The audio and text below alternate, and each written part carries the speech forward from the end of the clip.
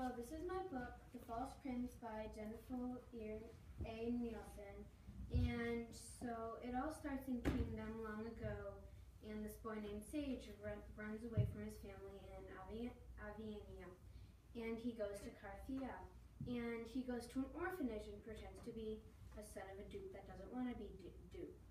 And he somehow gets mixed up in this plot that involves the queen and the king's lost son, Geron. And he got lost in a ship that was attacked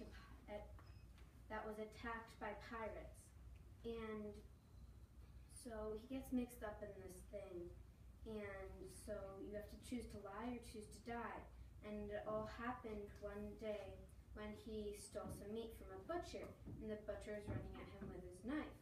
And he's like, stop, stop now. And he almost made it back to the orphanage where he could escape, but this guy trips him.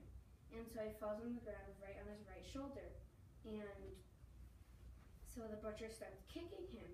And this man comes up behind the butcher. And you find out later his name is Connor. And so Connor, he says, how much was that meat? And the butcher's like, 30 garlands, which was the money they used back then. And so he's like, I'll pay you 80 garlands for the boy and the meat. And so he says, yes, and the butcher yells at Sage, the boy's name, and kicks him again. And so Sage doesn't want to get up because he's like hurting real badly. And Connor, the guy, makes him get up and has a really interesting talk with the orphanage's owner. And she only keeps him there because he steals for her. And so he's running out of the place because Connor's asking him questions and he thinks he's going to become a servant.